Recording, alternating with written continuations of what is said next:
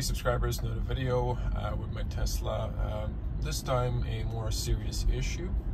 As you can see, the car menu, there's no full still driving visualization, what Tesla calls it. So there's no lanes, there's no traffic lights, there's no speed limits.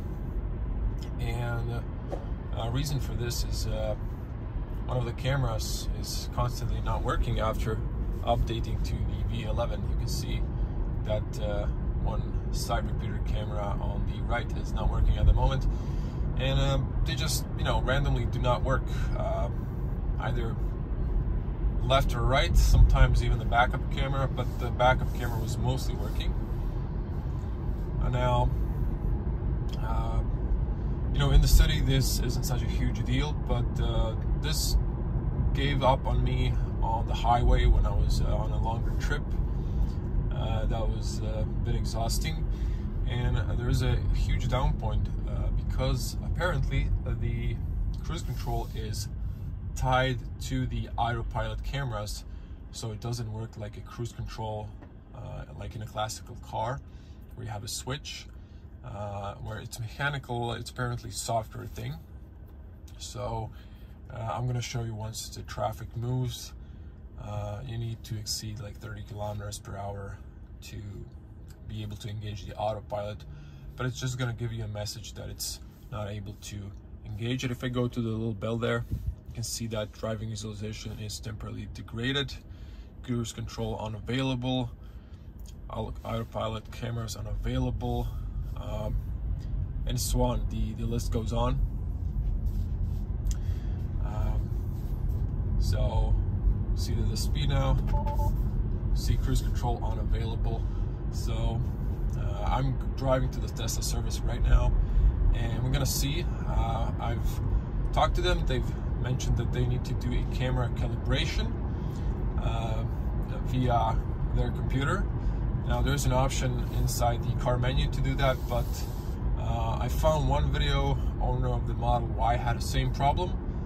For him, the only solution was changing the cameras for the autopilot on the top of the middle mirror.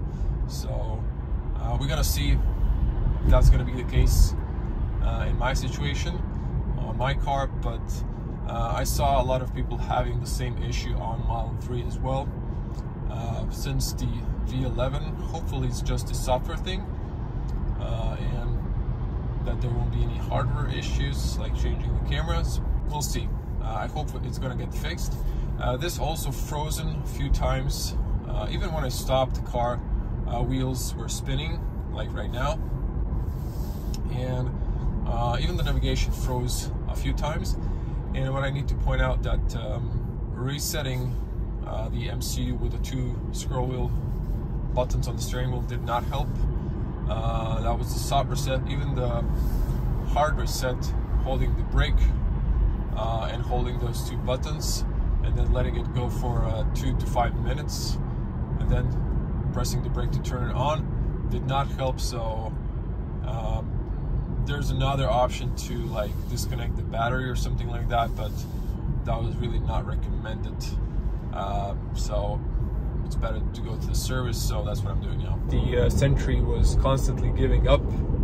It would just turn off by itself due to the error, Sentry error or something like that. I'm going to put the screen, so hopefully this will be sorted out altogether. I'd also like to add that the emergency braking is also disabled with this, and cruise distance. I mean, everything tied to the radar and the cameras is obviously not working now. Well, there's a lot of Teslas in service today.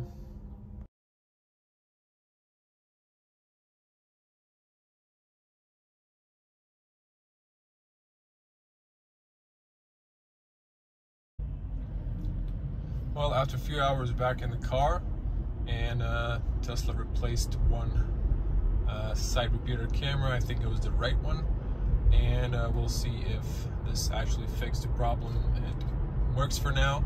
Hopefully that was it. So for now the autopilot is working. My thought is that the water is getting into the side repeaters when you're washing your car on the pressure, and just water doesn't mix with electronics. So I'm afraid this might happen again. I don't know why they didn't replace both cameras, because they did have condensation inside. So far they've only decided to replace one camera.